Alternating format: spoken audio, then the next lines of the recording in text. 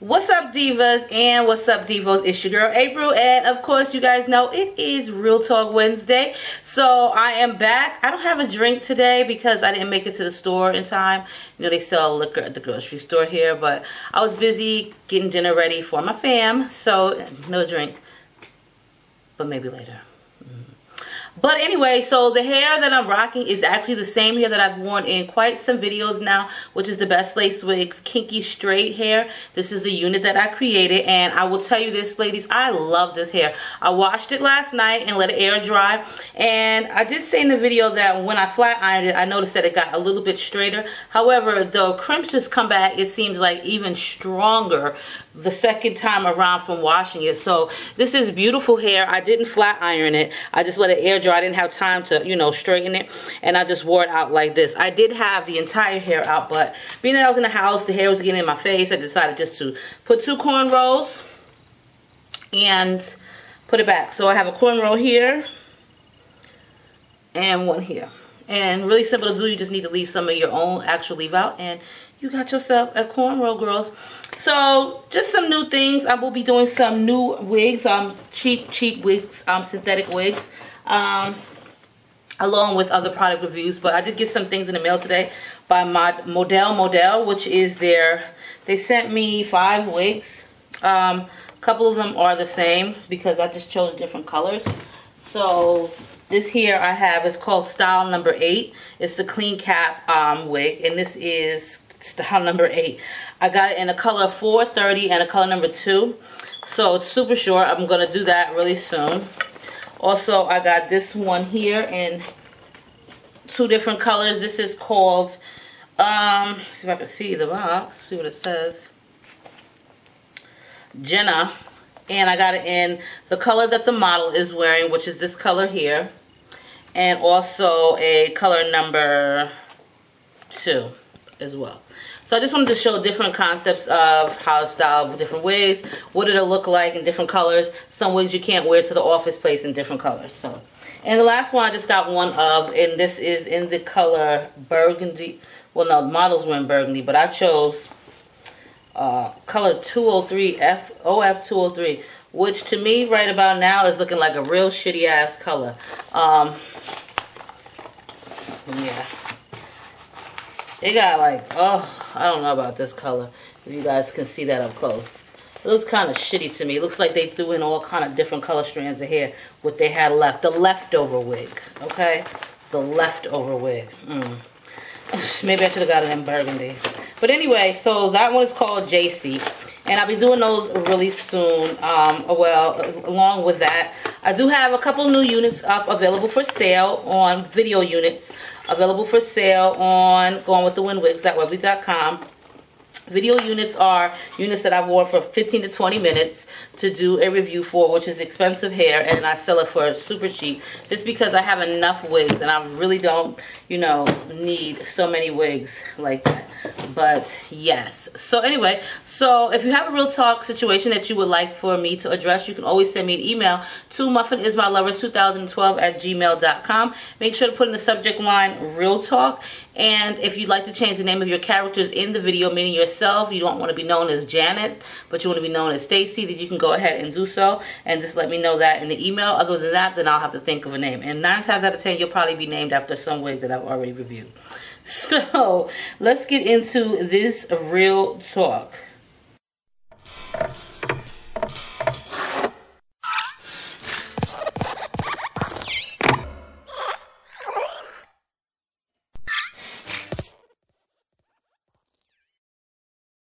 So this one is going to be a long one, and even she stated, "Hey April, this is a long one." I wish I did have a drink, but I read it and it's a good email. And she's very well spoken too. "I have been watching you for years and love your channel. For the sake of the video, you can call me Tracy. I am recently separated from my husband of 13 years with whom I have 2 children. My husband and I met in the military. I got pregnant after being together for a year, and we were living together before our son was born. So our life together moved extremely fast. We went through a lot of rough times together over the course of our marriage, but I always felt like there was something missing. I never felt like we had an emotional connection or that my husband respected me in our relationship. At first, I thought it was just because we were young, but as the years went on, I still never felt like I could trust him or that he really loved me. I made the mistake of staying because for the kids and not wanting to disrupt their life and way of living. I always had to deal with the fact that he lived by so many double standards. He didn't believe males and females could only be friends, but always managed to have plenty of female friends from work that he would be close with. He went through this phase of going out and coming home 4 or 5 o'clock in the morning and thinking he didn't owe me an explanation about where he had been all night. I would tell him all the time that he would treat a bum on the street better than he did me. I did so much for this man over the years. So many selfless things, but never felt like I got anything in return. So about 4 years ago, into our marriage, I cheated. I did it because I just didn't think he even cared, so I jumped at the first man to show me some attention. Then we separated. Long story short, he suspected something was up, confronted me about it. Of course, I denied it, and after some time, we decided to put that behind us and try to fix our marriage. Well, things were good for a couple of years, but we still had heated fights about other things. We often fought over him complaining that we didn't have sex enough, that it wasn't how he liked it. But most of the time, he was only out to get his jollies. I started devising ways to make sure I got mine because he never seemed to care if I climaxed or not. I felt like I was having sex with a teenage boy. He showed little interest to go out and do things with me and the kids. Everything had to be on his time. Both of us worked and had good jobs, but anytime we got into an argument, he would bring up how he works overtime and made more money to support us.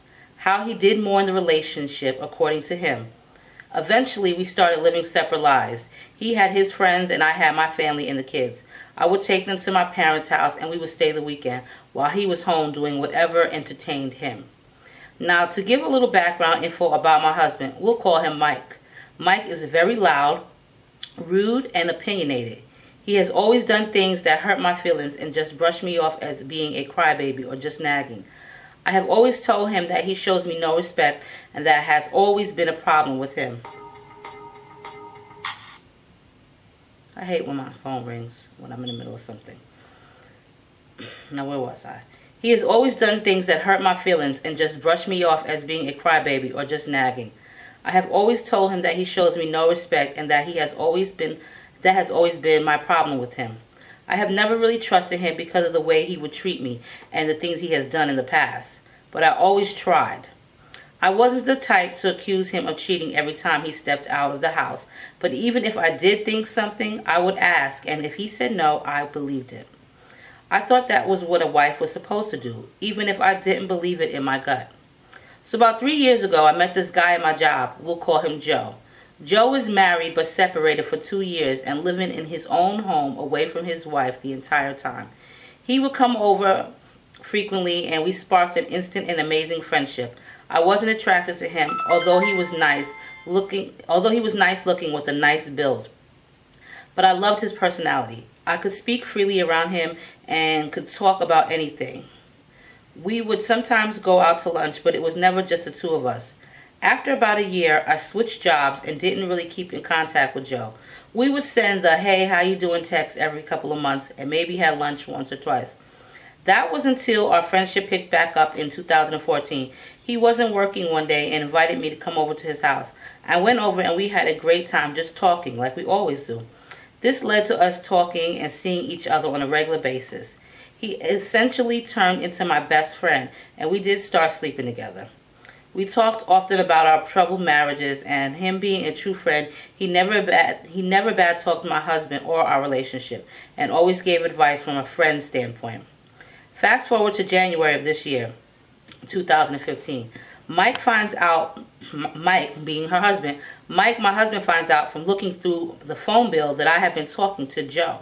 He asks me about it and calls Joe. We both say it's nothing, just a friendship, and Mike believes us. I start to get suspicious about my husband because he never looks through my phone and starts to think that he is hiding something of his own. I didn't say anything because I don't want him to think I'm trying to take the heat off of me. The month before all of this, I had started getting restricted calls to my phone The caller would never speak and called about once a week. Then one day I came home on my husband's day off to find every caller ID had been cleared, which was odd because we never delete those, and I found that someone tried to use *60 for a number when I checked the redial. The fights about Joe continue for months.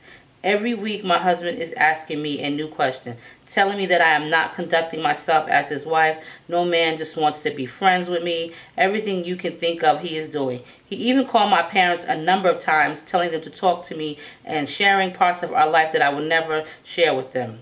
I told my husband that I didn't want to work things out because during one of the previous fights he yelled out he wants a divorce. This wasn't the first time he had said that, but it would be his last. So he spends every day trying to say that this is all my fault, that I should just cut Joe out of my life. But I swear, April, something inside me could not let Joe go. My husband even went as far as to put my things in trash bags, put them in the garage while our son was home, called me at the nail shop and told me to come and get my shit. Then texted Joe and told him to come get me and my things. Well, to my husband's surprise, Joe did just that. When my husband told me to leave, I spent a few nights at my parents' house, but soon after he came to me as a friend. Joe came to me as a friend, gave me the spare key to his house, and let me stay there when I needed to. This man was there for me in ways that words can't describe. In May, I had to go to my old home to stay with our kids while my husband went to Vegas. The night he is packing his things to leave, we are joking and laughing upstairs with his brother-in-law, and his phone rings with a woman's face on it. I tell him to answer, and he confesses to it being a co-worker he has been sleeping with. Keep in mind, this co-worker accidentally called our home phone in January and said she had the wrong number. I called her back from that same number, and she answered. I asked her if she was trying to reach Mike, and she said no. A bunch of lies. So my gut was right. My husband was checking up on me because he had dirt of his own. While in Vegas, he comes clean about sleeping with her, but claims that he stopped. Then in December, he stopped sleeping with her in December because he wanted to focus on his wife. Needless to say, I was in my own apartment by June 1st. Mike still contacts me trying to fix us, all while now dealing with the other woman that he says I forced him on because I keep rejecting him. I have no plans to repair my marriage because I feel like this all happened so I can finally leave. I plan to file for divorce once we have separated for the required year, which will be in March. My problem now is that Joe and I have serious feelings for each other. This man is everything I could have asked for in a partner without even trying. I always felt a strong emotional connection between us, which is why we are such great friends. I love spending time with him and we are always together. My husband tore me down as a person, but he makes me feel like a queen. But Joe makes me feel like a queen every day. So do you think I am wrong for keeping Joe in my life and developing a relationship with him?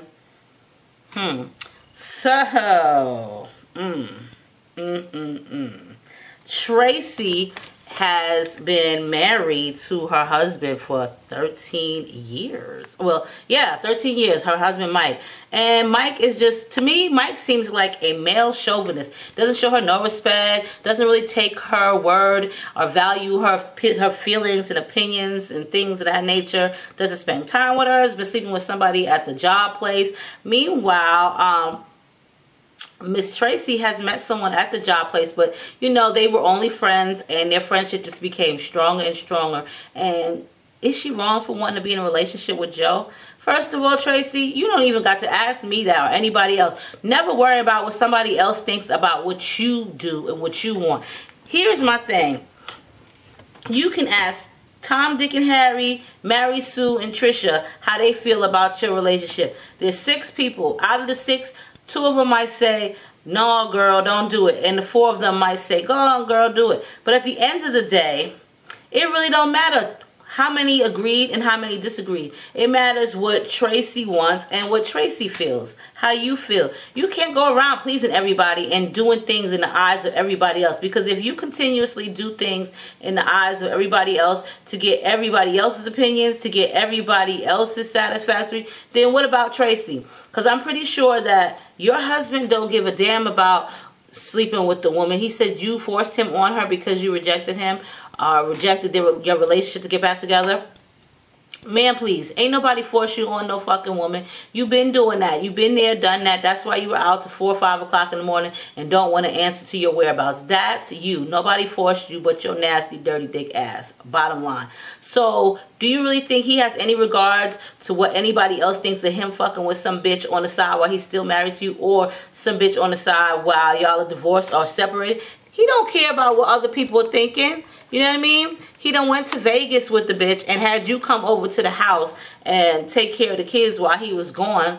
Please, that man don't care about nobody but himself. Now, if he don't make you feel like a woman, and he don't cherish you, and he don't respect you, and he don't love you like you need to be loved, and you're not eager or able to talk to him about certain situations, why even bother to worry about fixing anything about your marriage with him? And why even worry about what anybody else thinks? Because if you got this man over here that's been with you for 13 years and acts like a fucking jackass, but then you got somebody over here on the opposite side of you who doesn't act like a jackass and treats you like golden, girl, please, goodbye Felicia, bye Felicia, okay, to the husband. Because sometimes that shit happens. Shit fucking happens, okay? And we all know my story. Been there, done that, divorced, been married for, well, I'm divorced now, but I got married in 2004 and got divorced in 2015. So I was married for 11 years, but I was with that person for 16, 17 years. So it's the same scenario. We got 2 kids together. You want to drink and do dumb shit, you know, cheated. I'm with somebody else that I loved since day one. And it was my not even my mistake, but you know what I'm saying? I loved somebody else. I did love my ex, but I loved somebody else at the same time. And it's hard to keep yourself fooled a lot. You know what I'm saying? Meaning, like, for all those years that I was married, in my heart, I still care for my husband, but I still care for somebody else too. But we lived separate lives, and we had our own families and things like that. We were all both married at the time. So things happen, shit happens, and you never know when you're going to have an opportunity, or you never know when the next person is going to come along that's going to make you feel like that last person did. If the last person made you feel so good inside and out, it just made you smile and just be so happy that the day is going on, and you see them and you get all warm feeling when you see their text message or hear their voice. Girl, please, there's not a lot of men that could do that to women, okay? I'm just saying. Now, I'm gonna say this. I'm fortunate because, shoot, mine do. And we live together. I did say earlier, earlier when he came home, like about a month and a half ago, that I don't know how this is gonna work out because I don't really like living with nobody, because I don't have patience, and I ain't got patience, okay? And I just can't be bothered. Well, needless to say, it is going very well. You know, we had a little argument. Sometimes you got to have a good argument just to be able to hash it out and see what one person's head at is in the other person, so that way y'all don't be clashing. So, but you know what? That's my boo. He is my boo. I swear. I love that man to death, for real. But anyway, back to Tracy. I don't think you need to ask anybody's opinions and thoughts about how they feel about you and Joe, okay? Because the next bitch ain't worried about it, and neither is your husband. We live once. Life is short, and nobody wants to grow old alone. I know at a time in my life, I felt like I did, because I was just so fed up with my relationship with men. I just was fed up. And so when I first got here, you know, I dated a couple guys, but I didn't even date them, you know what I'm saying? I basically was acting like a boy, you know what I'm saying? Getting what I wanted and out. Like, after I was done with you, I was done with you. Like, goodbye. And it wasn't that it was crappy. It's just that I really didn't have it in my heart to be bothered with anybody. I didn't want any strings attached. I didn't want any commitment. I just didn't want to feel vulnerable anymore to any man. And I just didn't want to get sucked in and my feelings get hurt again. So it was so hard for me to even open up to the person that I'm with again. Like, you know, I gave him a run for his money. But you know what? He still kept coming back. So, hey. But you know, you live once, and nobody wants to grow old alone. And I said I wouldn't care as long as I have my kids. I don't need nobody. But that's a lie. That was just the anger and the hurt inside of me that made me feel like, oh, please, I don't need no man. I'd rather be by myself for the rest of my life.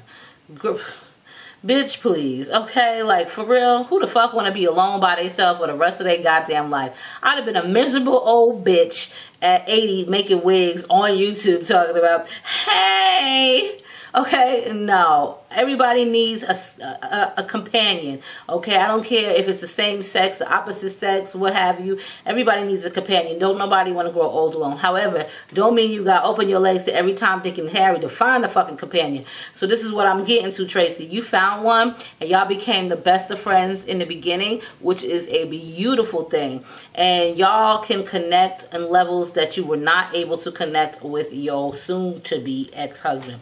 So I would say, give that man your heart and don't worry about what nobody else thinks. It's time for Tracy to be happy. When's the last time you happy? You happy whenever you around him. And the way you spoke of him in this email and the way you spoke of your husband in the email lets me know that you are not in love with your husband, nor do you really want to have anything to do with his opinionated, egotistical, self-hating ass. He's a very, very self-centered person, it seems like to me, because it's all about him. And if you pushed him onto the other woman, then thank God. Let somebody else have your old troubles, because it's time to sweep that shit under the door. Or fuck it. I was going to say under the rug, but sweep his ass out the fucking door and out of your life. No worries. You know what I'm saying? Sometimes a relationship runs its course, and it seemed like it ran its course a very long time ago. And a lot of women stay because of the kids. They stay in a relationship, the marriage, because of the kids. I can say I did the same thing. Even though he wasn't no breadwinner, he really wasn't no role model like that either with his drinking and driving, drug selling ass. But I stayed because those were my kids' father, and I wanted them to have both parents. However, you really can't have both parents sometimes in a home, because if it's chaos and animosity, all you're going to do is have your children or child grow up with both parents, and that child be miserable and see things and hear things that they really don't need to see and hear at their young age. And in the end, sometimes that makes them a bitter person towards the opposite sex. So, yeah, it's nice to grow up with both parents in the home, but you know what? Sometimes that's just a fairy tale. That's a fucking book. A story waiting to happen. You know, I didn't grow up with both parents for maybe a year or so out of my life. I did. However, I love both my parents, and I would rather see them apart than together, because it just is what it is. You know what I mean? And I know for my kids' sake that I stayed for them, but finally I decided I gotta leave for my kids' sake too, because they don't need to see this bullshit, and they don't need to be a part of it. So never stay for your kids, okay? Stay for reasons that are for your own positive reasons, not for no kids or no money, because some people stay for money in a relationship. That's just greed. And if you can't make it on your own, then what the fuck you gonna do? Rely on a person that's gonna make you miserable for the rest of your fucking life and live like that? I'd rather be broke every fucking day and happy away from somebody that made me miserable. I'm just saying. I'm just fucking saying. So Tracy, never worry about having to explain anything to anybody. You don't owe anybody no explanation of who you want to be with, where you want to be with them with, if you want to live with them, if y'all want to get married. You don't owe nobody no explanation, okay, of what you want to do, how Tracy is. You're a grown ass woman. And if this relationship is for you and it makes you feel good, then I say go for it. Because like I said, you never know when an opportunity, and it's really not even an opportunity, but you never know when Mr. Right is going to come along that fulfills your every want and desire. Okay? But just don't be a hoe about it. That was just a little joke. Because some women feel like you can find Mr. Right with some pussy, but it doesn't work like that always, okay? It just doesn't. So let Tracy know what y'all think. I think she should stick around with Joe because he make her happy. And ain't nothing wrong with being fucking happy. Now this one here is a little bit long too. Not as long, but we are going to get into it because I wanted to get this one going. Because this one right here, girlfriend, are you blind? Hi, my name is Nita. You can call the guy in this email Dot. Earlier this year, I had my eye on this guy named Dot on Facebook. We went to high school together but never talked. We exchanged numbers after a few inbox messages. We hit it off really quick. He was so cool and sweet. We talked every day about everything. And after a week of talking, his birthday came up. And we met up after the club. We did have sex. The sex was good. We continued to talk every day. We would even meet up after work to have sex. I started to catch feelings for him to where I wanted a relationship. I asked him why he didn't want to be in a relationship. He stated, I just can't put a title on something. I want to get to know someone first. I understand why he said that, but I felt like that was an excuse. Months passed by and we were still not a couple. We went out twice within the first 4 months. I would go to his house and we would chill and have sex. I would make sure he ate, helped him with his baby mama drama, and even got him an interview for a new job. I was doing girlfriend things. I started to distance myself because I felt like I was putting in more effort than he was. Dot was the first dude I vibed with on all levels of a relationship since my split with my son's father 4 years ago. So once that happened, we started acting funny. So once that happened, Dot started acting funny. He would ignore my phone calls and text messages. So after 2 weeks of him ignoring me, he responded to me. We got into an argument about how I've been acting. He stated to me, you get what you dish out. I'm not about to put in effort to spend time with someone who can't make time for me. I cried after our conversation because my feelings were hurt. I really did care about him and wanted to be with him. Fast forward to a month. He hit me up and was like, hey, I want to see you. I miss you. Being a dummy, I went to his house. We had sex and went back to not talking to each other again. I would text him and get no response. Call him, no answer. This situation kept happening until August. Now, mind you, in September, I hit him up to see how he was doing and let him know I missed him. His response was, I know you better been hitting up the gym since you talking about you miss me. Now, I did gain some weight due to me being depressed. I cursed his ass out. Now it's October. We met up again to do the usual sex and chill. We went out to breakfast on Sweetest Day. I'm not really sure what the Sweetest Day are. To Sweetest Day. Since then, I haven't spoke with him. I texted a few times, but I got no response. I still care about him. I have been holding on to this little hurt for a while. I haven't been able to date because I have so much hatred in my heart for men right now. How do I recover? How do I recover from this disappointment? Loved, confused. So, Nita is basically, she's hooked up with somebody from Facebook that she knew from school. They never talked in school, but now they've exchanged numbers. Every time they go, they chill at his house or whoever house, and they just fuck, okay? So they went out twice within the 4 months. He doesn't want a relationship because he doesn't put titles on things. He needs to get to know the person. So after giving him so much of the coochie, he finally decides not to respond to phone calls or text messages. 2 weeks go by, and he's ignored her for 2 weeks, and he finally gets in touch with her, saying he's missed her, and things of that nature, come over, blah, blah, blah, you know. And it just keeps going on and on. They'll start speaking, I miss you, and fuck, miss you, and fuck. But the last situation, he told her she better have been hitting up the gym because if she missed him, she better be hitting up the gym. What the fuck is that supposed to mean, dude? Like, you think you all that, some bitch gotta be perfect Coke bottle body shape?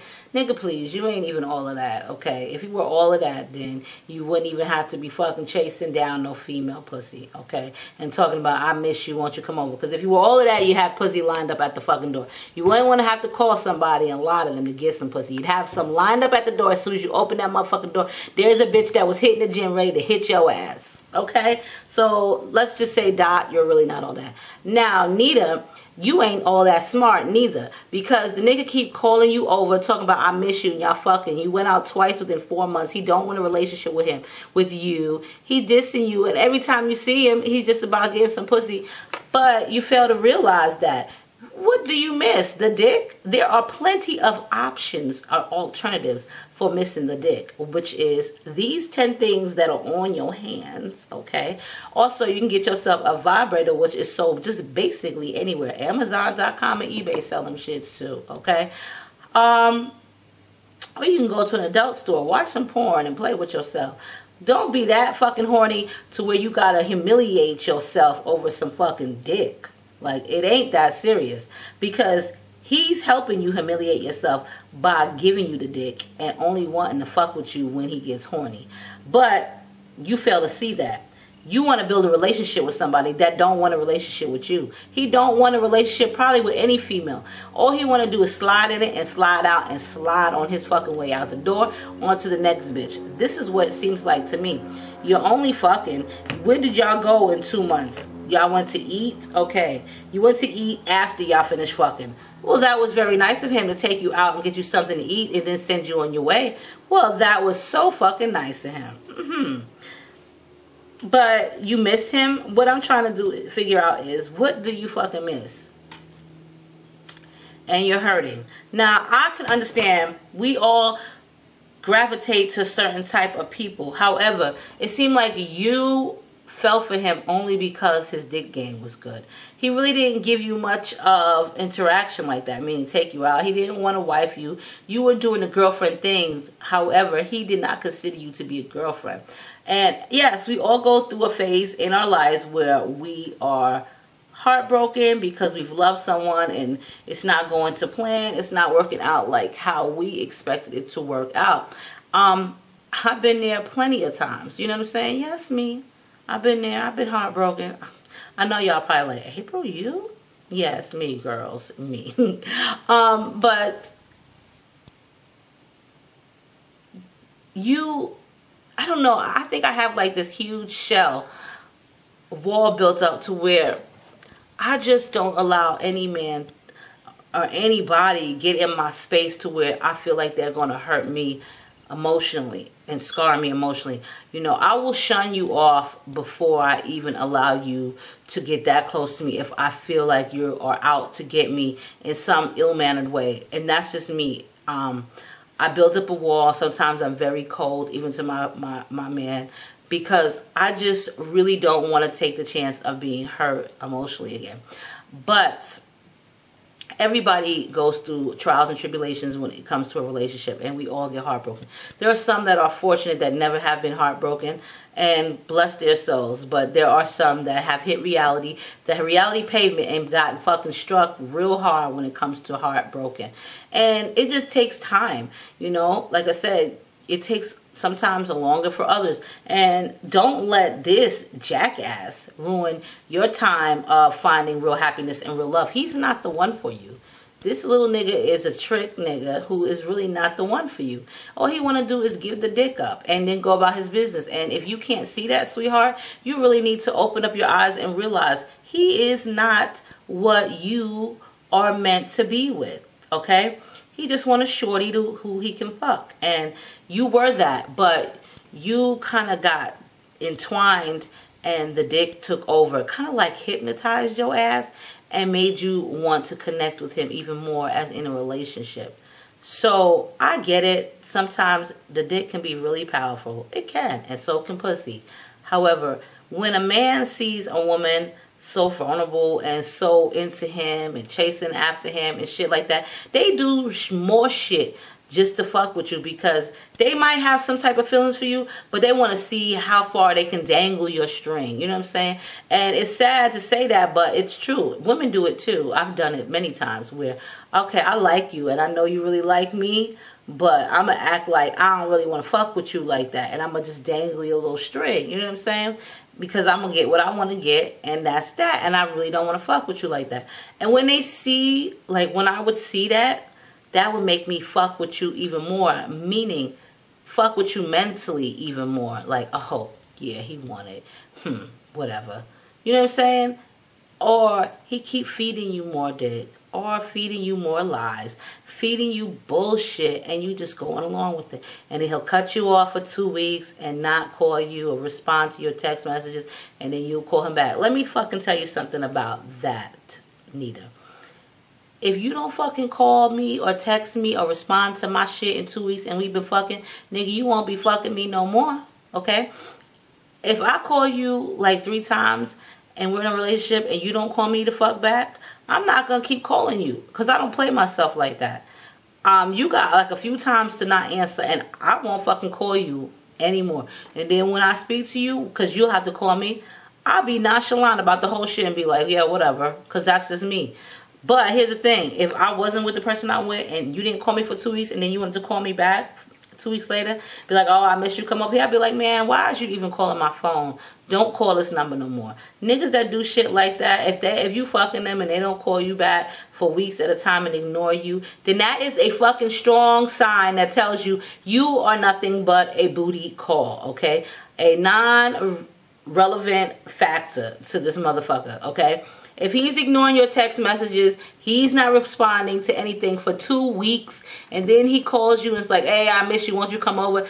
That right there lets you know, bitch, open your fucking eyes, because you ain't nothing but a booty call. This nigga does not want really much to do with you, but get between your legs and then go about his business. Okay, I'll be damned if you gonna go 2 weeks without fucking speaking to me. Nigga, I didn't say you gotta be on the phone with me every fucking day, all day long, but at least have the fucking common courtesy and fucking show some interest so that we can keep this shit going. If not, then keep it stepping and don't never fucking call again. That's just me. Don't motherfucking call me in 2 weeks, bitch. Don't ever call me the fuck again. I'm just saying. I will delete your number, or what I will do is when you call, because I'll keep your number in there so I can ignore your call, or when I answer, be like, who's this? And they'll be like, such and such. Who? Oh, what's up? I ain't gonna sound all desperate because the nigga called me after 2 fucking weeks. Stop calling the nigga and texting him and worried about how the fuck he doing, okay, Nita? Dot ain't worried about your ass, so stop worrying about what the fuck he doing. You have to, and I'm going to say this, and I don't mean to sound cold, but you have to get the fuck over it. Because the nigga don't give a fuck about you.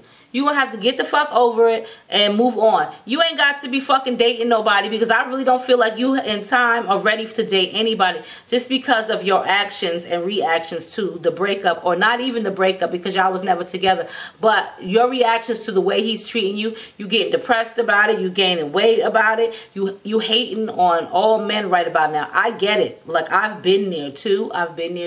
Where I've hated on all men, and sometimes I still am that way, except for the one that I'm with.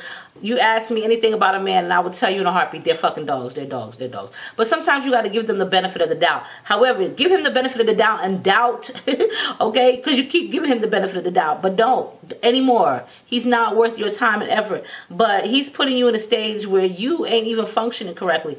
Leave this nigga alone, because he's obviously not too concerned about Nita. And stop worrying about dating somebody right now. I did say that nobody wants to grow old alone, and we don't. However, we don't want to grow old with a jackass and be fucking miserable. You know, heal yourself and take time for Nita, and stop worrying about some low-life scumbag, because the way he's acting like a low-life scumbag. And stay off the internet trying to meet niggas on Facebook and shit, and Twitter and Instagram, because them niggas are some fake-ass profile niggas who don't have shit else to do but sit on fucking social media and try to get some free pussy when they need to take their ass to work and take care of their baby mamas or whatever kids they got. What the fuck is going on? You know what I mean? Social media is the worst place to meet somebody. Some people love to meet people on dating sites or whatever. Like, yeah, okay. Yeah, there's 10 out of 100 that get lucky with that shit, okay? The rest of these niggas be lying through the gate. Just lying, okay? Straight up lying. And yeah, you might have known him from school, but y'all didn't even speak then. So if y'all didn't even speak then and he didn't even speak to you then, what makes you think he got a real interest in you now?